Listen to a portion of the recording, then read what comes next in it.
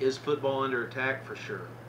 You know, it's especially over the last 5 or 6 years, our sport has gotten under attack by a lot of different organizations.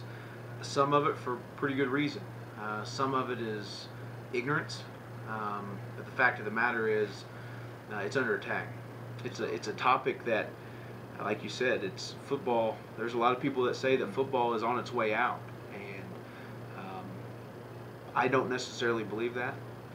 But it's something that I think the game will change somehow, some way, and it continues to change every year. But we want to do whatever we can to make sure that that the integrity of the game stays the same. And I think it's easy to do as long as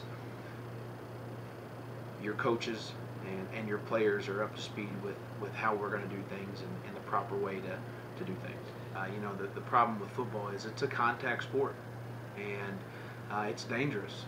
And I think most people that play the game, though, know that.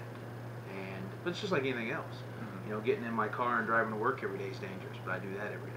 So, you know, I think it's all in how you look at it. And, I really believe as long as we're educated, and as long as the coaches that are working with your players are educated, I think football is one of the safer sports out there as far as concussions go.